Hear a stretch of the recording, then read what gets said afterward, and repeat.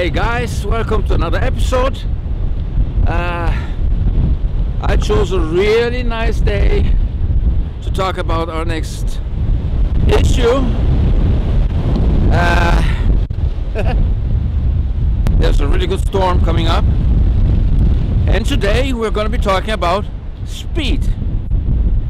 So stay tuned and let's go and have some fun.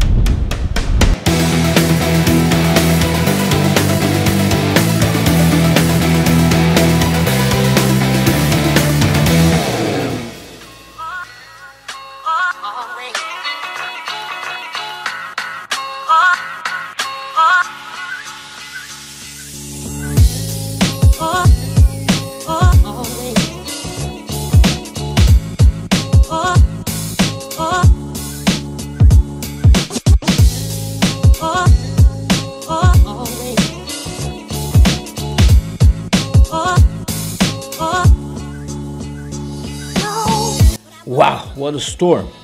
I couldn't use my head outside, otherwise would have been blown away. Speed, the final element of our journey to creatively understand and use basic technique in photography. When I say speed, I don't mean how fast you can run depending on who's chasing you. What I do mean is how fast the shutter in our camera can open and close to let light in and onto our film or sensor. This speed is referred to as shutter speed, and it is measured in fractions of a second and in seconds. The longer it takes our shutter to open and close, the more light gets in the camera and hits our sensor or our film. On the contrary, the faster it goes, the less light. Makes sense, doesn't it? There is one other thing though that is influenced by the speed of our shutter, and this is called motion blur. And motion blur is something that we can introduce in our pictures willingly or by accident. There is one basic rule that says that the minimum shutter speed you should use not to get a shaky image is 1 by the focal length of your lens. For instance, if you use a 200mm lens, the minimum shutter speed should be 1/200. By using a stabilized lens and by practicing, you can bring this value down by a lot.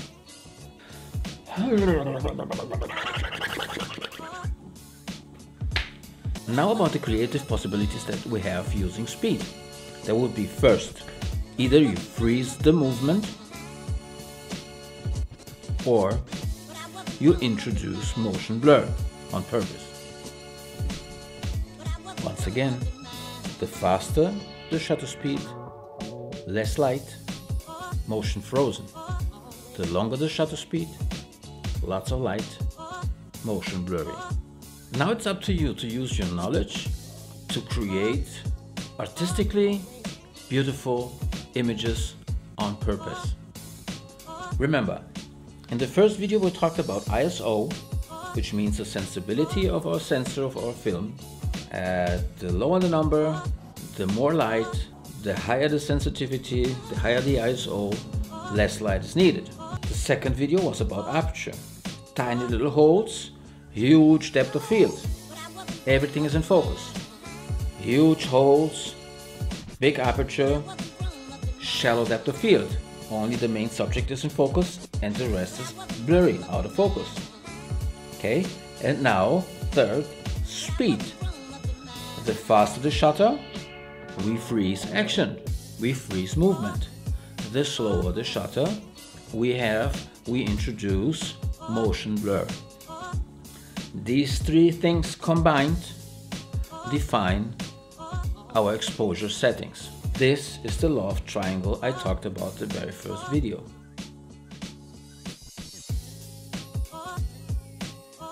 These are the three main things you have to consider for creatively composing and exposing your image.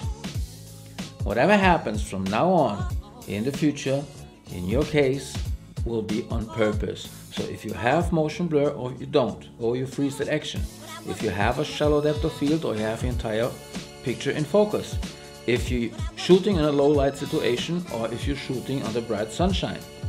Being creative is how you combine these three elements in your photography, and this is my challenge to you. Be creative, use shutter speed, use aperture, use ISO sensitivity, and start being creative. Another short video, that's it for today. I hope you liked it. If you have any questions, just write them down below. If you like what you see, please subscribe to the channel and press that notify button so that you won't miss on any other new videos that I post. I hope to see you then. Have a nice day.